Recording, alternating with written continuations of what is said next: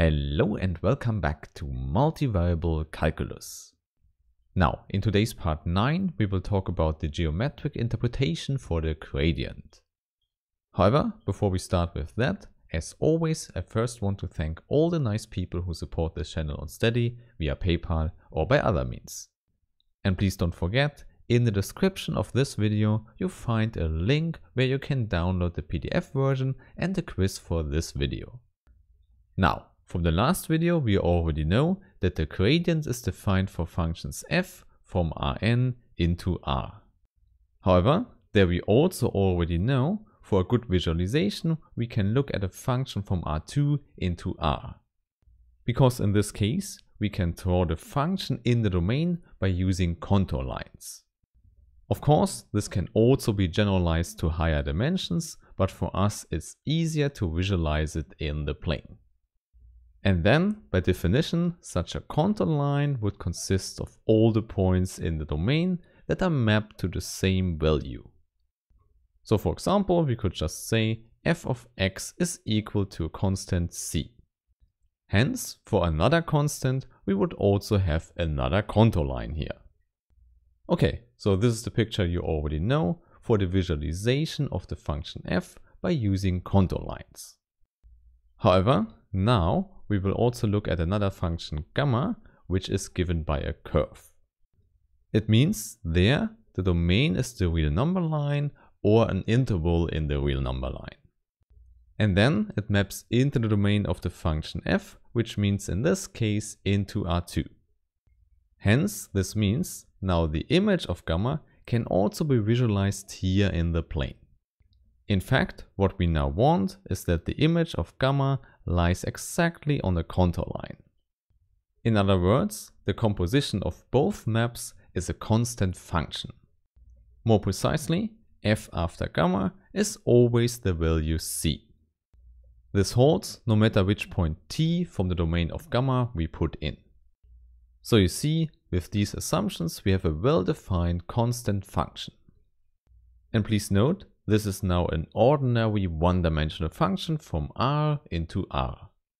Hence, under the assumption that both functions here are totally differentiable, the new function here is also differentiable in the common sense. And then you should know from real analysis that the derivative of a constant function is just 0. And of course, there it does not matter which value c we have. So we always find that d dt of the function vanishes. Okay, and then we can do the same as in the last video. We can apply the multidimensional chain rule.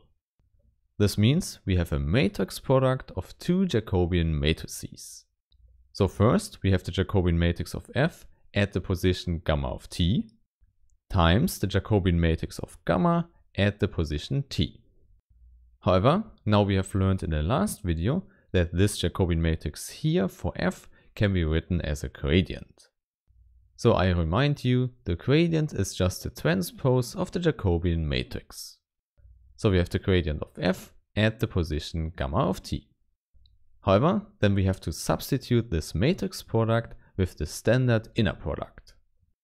Moreover, the second Jacobian matrix can also be written shortly as gamma prime of t. Okay, and now we know from above, this is simply 0 for all points t. However, now this means both vectors here in the inner product are orthogonal to each other.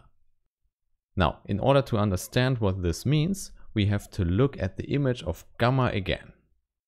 Hence again, in the two-dimensional plane, it was given by such a curve. And then you should know, if you pick any point on this curve, the derivative of gamma, gamma prime, is tangential to the curve. Indeed, this immediately follows from how we define the derivative as a limit of a difference quotient. However, now the important point here is that we can conclude that the gradient of f is perpendicular to this tangential vector here. Indeed, this is a very important fact you definitely should remember. And here please recall, the curve gamma lies on a contour line of f. In other words, we can remember the fact that the gradient is perpendicular to the contour line. So you see, if you have a contour line, the gradient always points away from it.